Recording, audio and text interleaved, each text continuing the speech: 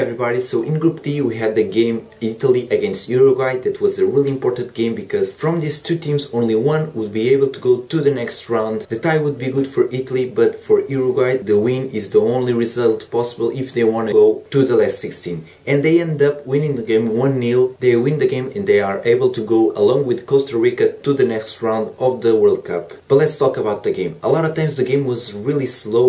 We know that Italian football is a slow-paced type of game, but Italy didn't need to go looking for the goal. It was Uruguay that had to take the expenses of the game and go up the field. They tried to do that, but a very good defensively organized team of Italy preventing a lot of times for them to do that, but Uruguay was a team that had more will to go up the field and try to score and win the game. But this match was really poor in chances, especially in the first half. In the first half there was for Italy only one chance, a free kick by Pirlo that he shoots, and Muslera, the Uruguayan goalkeeper, has a nice save. This was really in the beginning of the game, and at minute 32 it's time for Uruguay to have its great chance in a nice team play, a nice combination between several players of Uruguay. The ball ends up to Luis Suarez, that shoots, and the Italian goalkeeper makes a save. The rebound goes to Lodeiro that also shoots, and Buffon once again, really nice save, stopping the Uruguayans from scoring the first goal of the game. No more big chances in the first half, and in the second half we had a little bit more of the same, especially in the first few minutes. Uruguay playing more up the field, more closer to the Italian box,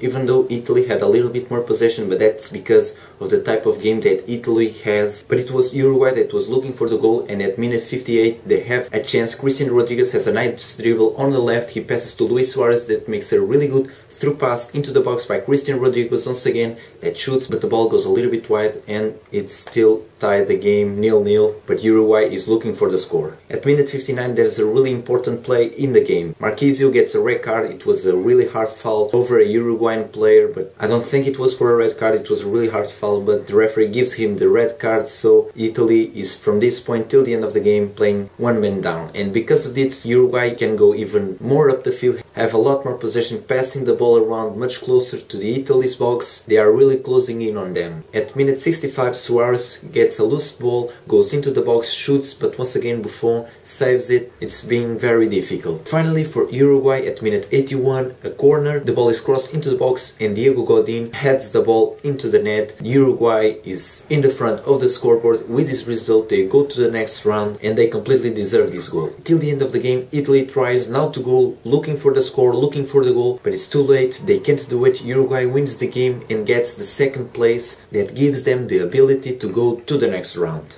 The game ends up 1-0 and I think perfectly reflects what was this game.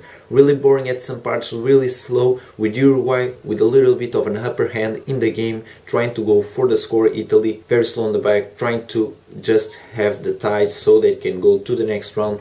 And that backfired for them because Uruguay was able to score a goal. So everybody, a few players had a really nice game. Cristian Rodriguez for Uruguay, Luis Suarez, Edison Cavani that even though was playing really down on the field, he helped a lot constructing plays and also defending that they needed when Italy had the ball. And for Italy, Pirlo always plays good, but for me the man of the match was Gianluigi Buffon. The Italian goalkeeper had a few saves that were instrumental for them not to conceding more goals and not conceding earlier. So for me the man of the match is the veteran Gianluigi Buffon. So everybody, I hope you enjoyed this video. Don't forget to like, comment and share the video with all your friends. Subscribe to my channel, and as always, my name is Bruno Ferreira and I'll see you next time.